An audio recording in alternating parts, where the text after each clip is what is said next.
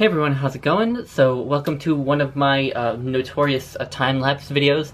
I'm doing this on something of a whim. I just decided that I would do it this morning, and I am going to reorganize my shelves some.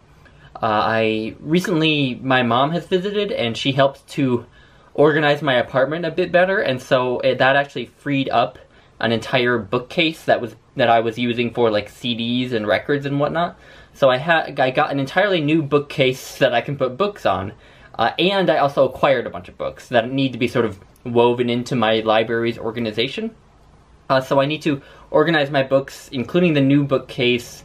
Well, it's not really a new bookcase, obviously. It's a bookcase that I had before, but a bookcase that has now become available to books, and incorporate the new books into my old books. And I already know that I now own too many books to fit on my shelves, so at the end of the video there's going to be some books that I just have to sort of store someplace or something like that. But I like doing these time-lapse videos. I enjoy how they turn out, and people seem to enjoy them. So I thought I would do one of myself organizing the books. But before I do the time-lapse, I'll just show you the lay of the land and what I'm thinking is going to happen in this organizational process, and we will see if that happens over the course of the next couple hours as I do the time-lapse. But anyway, so I will stop talking and I will show you kind of how I want things organized. So this right here is the bookcase that I have owned for a long time, but that has just become available for storing books. These are books that I have recently acquired that I have yet to incorporate into the bookcases, and yeah, so I have to incorporate those, and I also have to incorporate these because a lot of these are books that I have recently acquired and don't have a spot for. And then here you have my regular old shelves, the brown one over here with the skull and the squirrel on top, and then we have my big black bookshelves here with the door in the way, and then we have this lone shelf here. And so the way that this is organized right now, for now, this is just books that aren't incorporated in any sort of organizational sense. So that's just chaos right there. But over here we have on this bookcase and like that shelf plus a little bit onto there is all fiction. And then from here, to around here, I think, that green one right there, that is drama, so plays and such. And then from there, that shelf, that shelf, that shelf, that shelf, up to about there is poetry. And then there's some sort of medieval romances, narrative poems there at the end. And then from that red one there down to like this Bible right here is religious texts. And then from here, and here are memoir, autobiographies, and biographies. And then from around that red one right there, all the way to the end of here is just general nonfiction. And then this is just sort of a shelf for books that don't fit anywhere else, so like reference books. You can see I have a music book there, Oxford Dictionary of English Literature, some encyclopedias. Yeah, so just a catch-all for some books that don't fit easily into other places. And then down here we have my very small collection of art books. Yeah, so that's how it's organized for now. And what I'm thinking is going to happen is I think I'm going to try to fit all of the poetry over here on this bookcase. I think it could all fit from over. So the poetry, remember, is these three shelves and then that one plus that one. So I think all the poetry could fit over here. And then wherever the poetry ends, the fiction will begin, and then it'll just go like it is right now. So we'll have fiction, then we'll have drama, then we'll skip over the poetry and go right into the religious texts and autobiography, biography, and memoir, and then general nonfiction. And I don't plan to change this shelf at all. So that's what I'm hoping. So we will see how it goes, and I will just start the time-lapse now.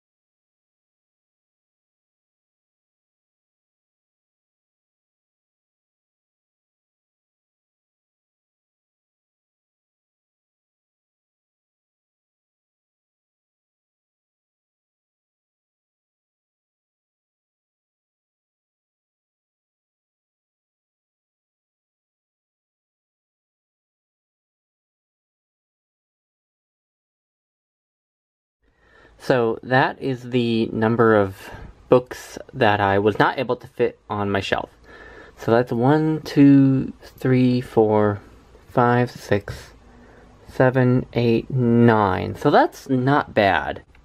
But anyway, this was an interesting process. I actually ended up deciding to unhaul some books to make room. And they're books, I have good reasons for getting rid of them. So this one, Infidel by Ayaan Hirsi Ali. Actually recently found a hardcover of this that's in much better condition. So I'm just getting rid of this paperback, because I prefer reading hardcovers anyway, and this paperback isn't in the best shape anyway. The Evidence for God by Keith Ward, which I recently read for maybe Midrash and didn't like anyway, so I am just going to get rid of it. About Behaviorism by B.F. Skinner. Very interesting historically in terms of the development of psychology as a field, but not necessarily something I think I will reference that much, and not something that I loved enough to want to keep. This is Love and Garbage by Ivan Klima. I thought that I would love this book. It was a lot going for it, but I tried to read it a few years ago and never finished it. And I thought that I would hold on to it and eventually finish it, but it's been like 2 or 3 years since I tried to read it and didn't finish it, and I'm feeling like it's just never going to happen, so I'm going to get rid of that.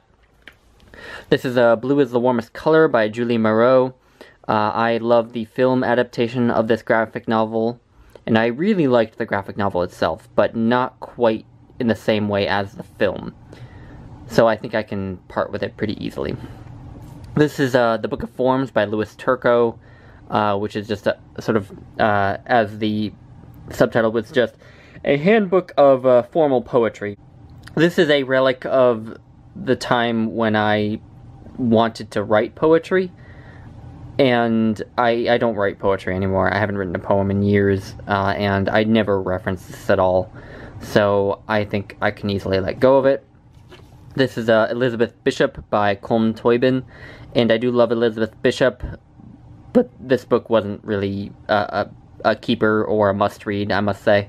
It was good, I liked it, I learned a lot about Elizabeth Bishop, but I don't know that I'll ever reread it, and so it's easy to get rid of. This is Bach's Musical Universe by Christoph Wolff. I do love Bach, and Christoph Wolff has written a extremely respected biography of Bach that I would like to read, but this is just sort of a very technical analysis of a lot of Bach's music, and so a lot of it went over my head, and so I didn't end up really feeling like I got it very much. So I think, again, I can easily part with that. And then this is such a tragedy. This is The World's Best Poems, an anthology, and I actually got this from my grandmother when she was dying of cancer, and so it has a certain degree of sentimental value. But as you can see, it has gotten damaged because of my lovely cat. And I wasn't awake when this happened, so there was no way I could have stopped it, and even so, my cat is so stubborn that I'm not sure if I could have stopped it. So I think I will part with this too.